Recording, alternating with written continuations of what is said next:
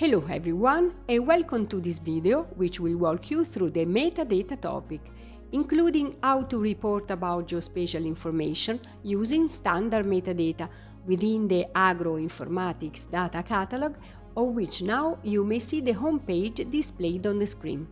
Metadata is information about data, and the FAO data catalog provides users with three options for documenting the data: the dataset schema, which is a metadata model based on the Dublin Core standard; the DCAT schema, which is based on the DCAT data catalog vocabulary standard; and the ISO profile, based on the ISO 9115 metadata standard.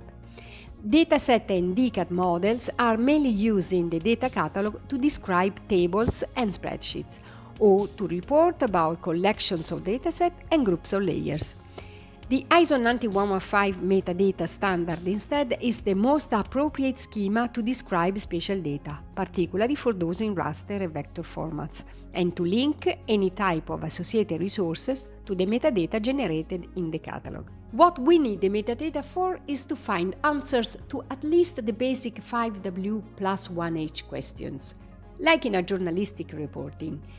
In the context of geospatial information, the question will be what the data resource is about, its main topic, what its features are, the resolution, the format, and so on. Why it matters, which is the purpose for creating this data. Where is the geographic area represented by the data? When the data resource is produced or published, and when might be also the time and extent to which the data is referring to.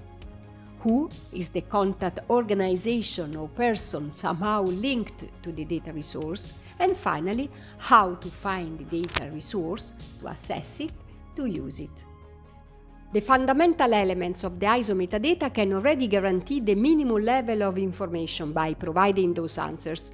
Furthermore, it may offer consistent metadata for describing spatial resources with a proper structure and classes to hold it. The ISO core metadata elements, whose mandatory ones you are now seeing on the screen, allow indeed for detailed information about the identification of the data.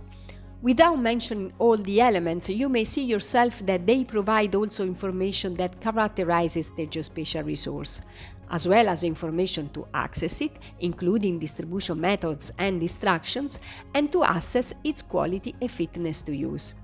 And finally, to know more about the geographic resource, points of contact with different roles can be made available in the metadata for the users.